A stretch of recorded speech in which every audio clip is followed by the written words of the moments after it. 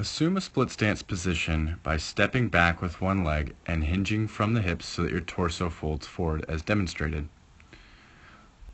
Hold onto a kettlebell with the arm of the same side of your body as the extended leg.